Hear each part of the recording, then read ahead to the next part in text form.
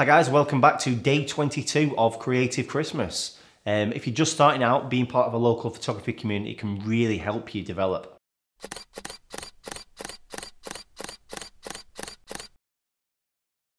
So there's loads of great local meetups for camera enthusiasts. You've got things like your camera club, there's Insta meets, things like that, where you can go meet people who've got similar interests to yourself. You can swap ideas and give each other tips. Some studios, they also offer a couple of nights a month where people can go and practice. Using their flash, you'll generally go down and pay 10, 20 quid.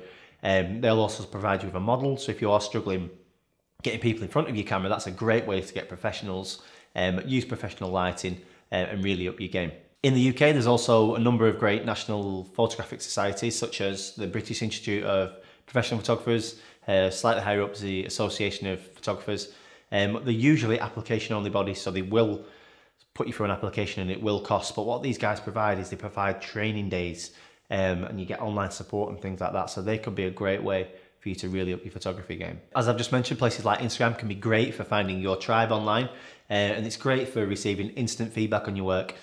Do just be aware, if you are on things like Instagram, we've all suffered it, people leaving negative feedback. What you have to think is, would they say that in front of my face? Sometimes it can be good because people wouldn't say that in front of your face. But on the flip side, it's a very safe environment for people to feed negative feedback back to you. So do just be aware of that. As always, if you are enjoying these, please do share them. Please subscribe below or visit our blog, check out some more of the content on there. Pop your email in and we'll keep you up to date with any of the new stuff that comes out.